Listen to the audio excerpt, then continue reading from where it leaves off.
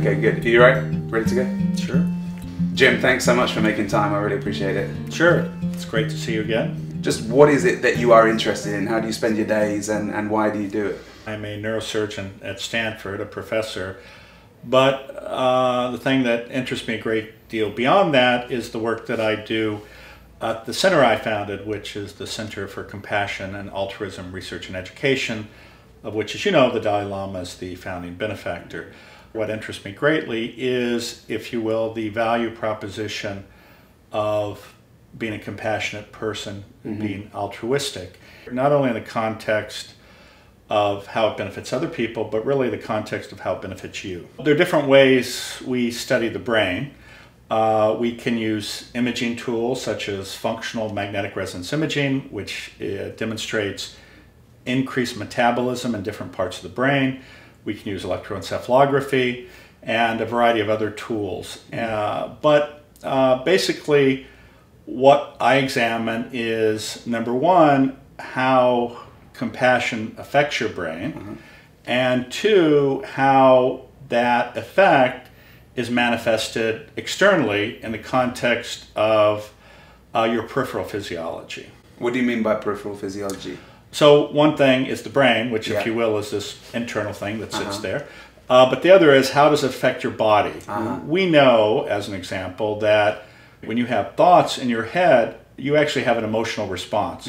Emotional response translates into physiology. As an example, if you get angry, your heart rate increases. Sure.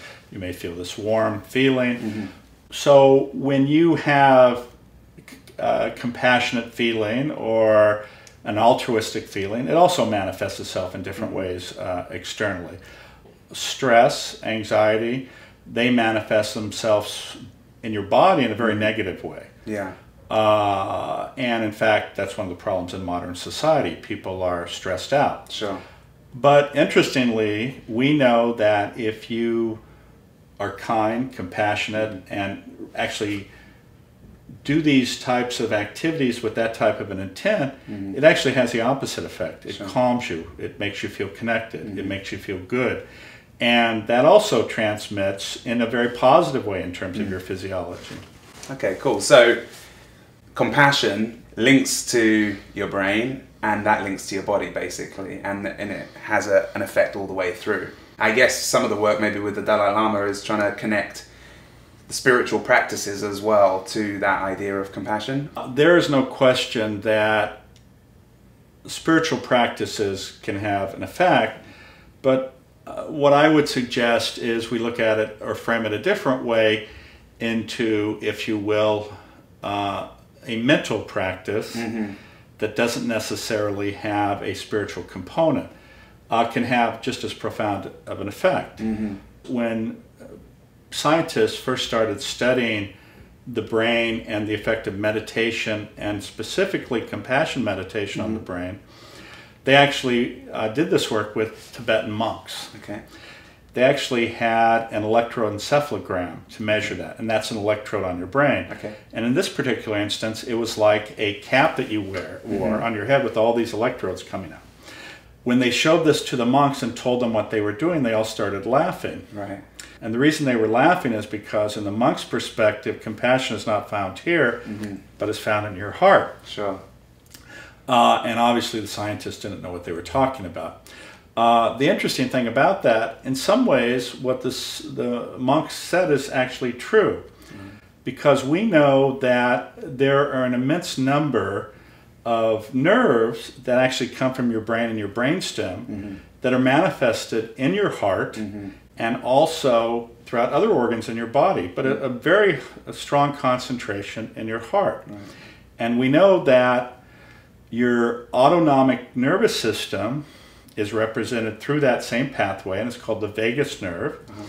When we talk about stress, anxiety, frankly, that's a manifestation of fear or threat. When you feel those feelings, you get stressed or anxious. That is a reflection of increase in your sympathetic nervous system, or your flight or fight response. Right. The opposite of that is increased parasympathetic nervous system effect, and that's represented by increase in your vagus nerve tone. When you are connected with somebody and being kind, or thinking of being kind, your vagus nerve tone increases, your parasympathetic nervous system is activated, and you get these very nice effects, because that is our default mode as a human being. Sure. It is not to be terrified and fearful. Sure. It is to be socially connected. It is to care, and that's why when that happens, or you act in that manner, it has such a wonderful effect, because that's how we're supposed to be. If you find a way to increase the parasympathetic activity, does that automatically create less activity in the sympathetic system? Yeah, it's almost like a seesaw, or it's up and down. You can't have both, right? If you look at our evolution as a species, the things that make us human compared to other mammals is we have something called theory of mind, where I know that you have independent thoughts, you're separate from me. We have complex language, and we have the ability to abstractly think. The cost of that was a requirement that our cortex dramatically increase in size. The cost of that was that our gestational period, or how long a pregnancy has increased, our litter size decreased, but the most important aspect was that unlike other species where the offspring are born and they just run off into the forest, our offspring have an absolute requirement that they are cared for a decade and a half or longer. And that decade and a half costs energy resources, it costs time, and there has to be a value proposition for the caregiver to make the effort.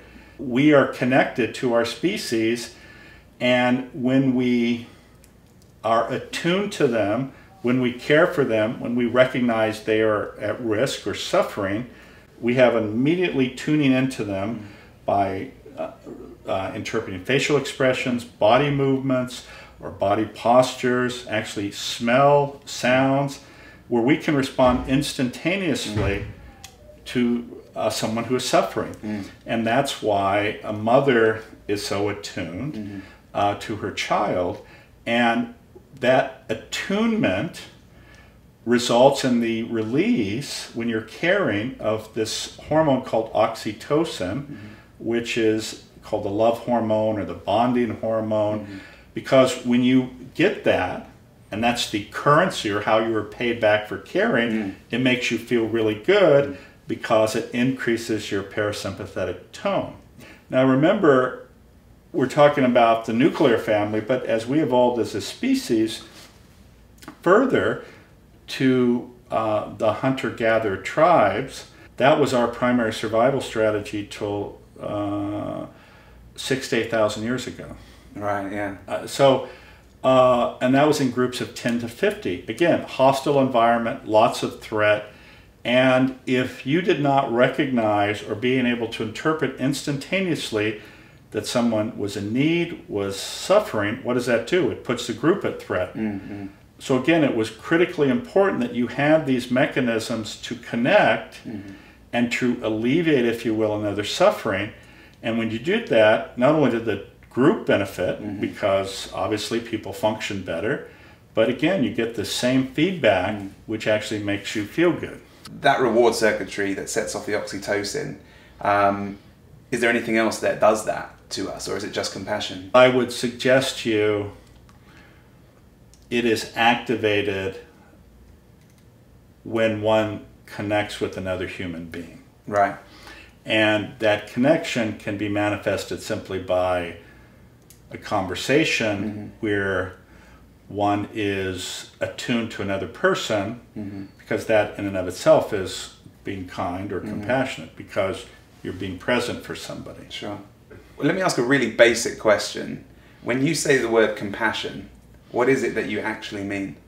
In the domain of neuroscience or psychology, typically what that means is that someone recognizes another's suffering and has a desire to alleviate the suffering.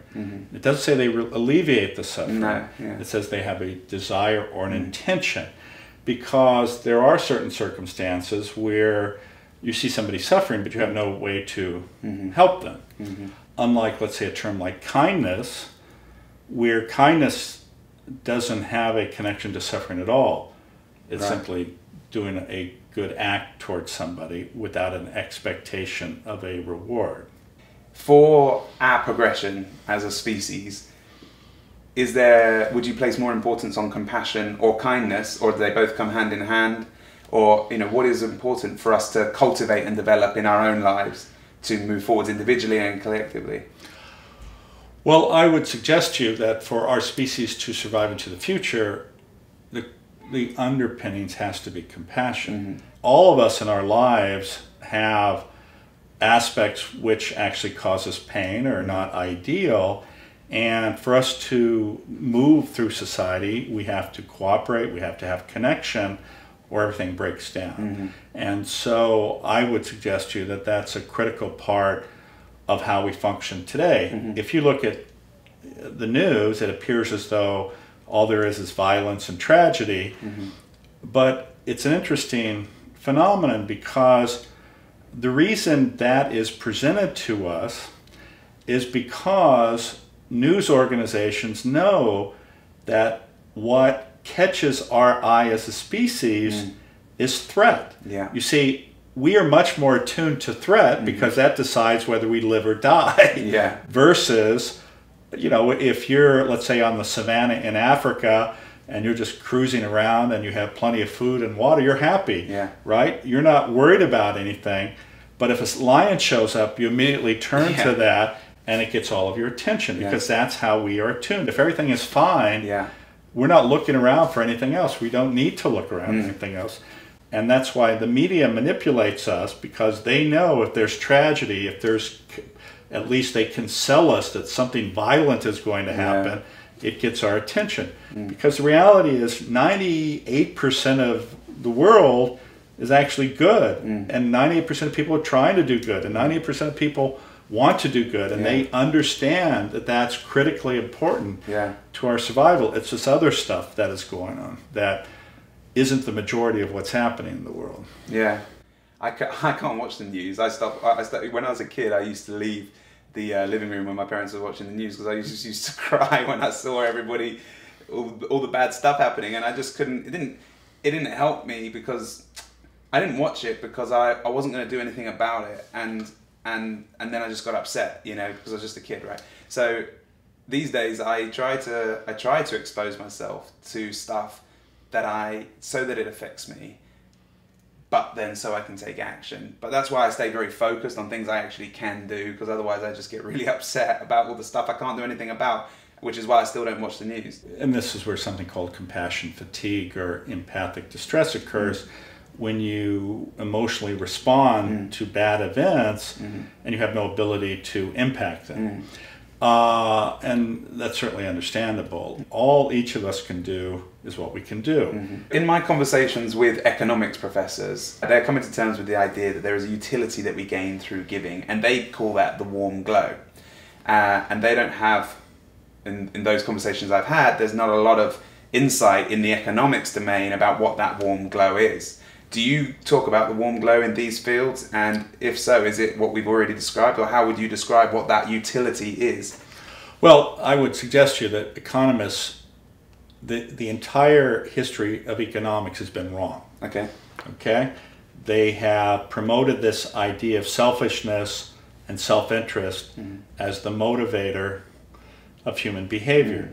And at every step of the way, it has been wrong. And now they're suddenly surprised that they have suddenly found this concept of the warm glow.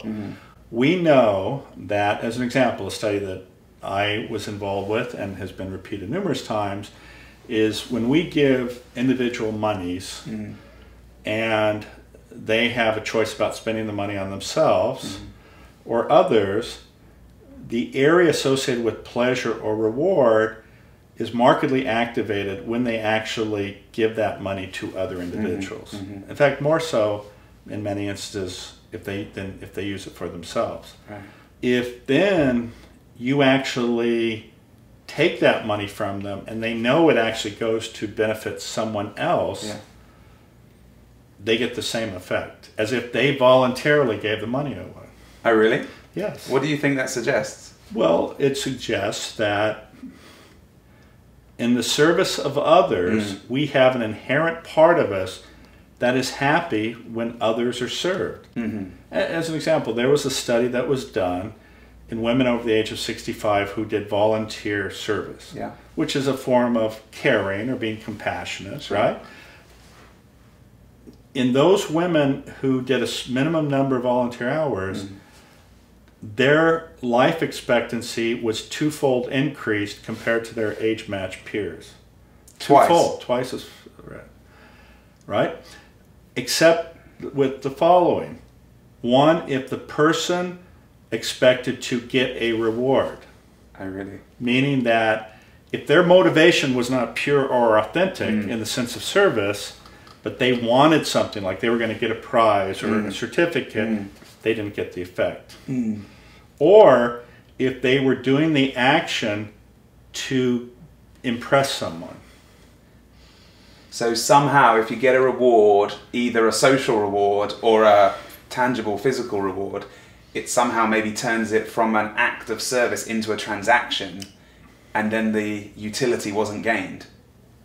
Well, I'm not sure if utility is the right word, Sure. but yes, the benefit of caring Yeah. to yourself is Yeah. not achieved. Yeah, yeah. Okay, so that means you can't fool yourself that you're somehow being authentic Sure. when you're not. Yeah. Life is busy and ever more bombarded with stuff in social networks and TV and billboards.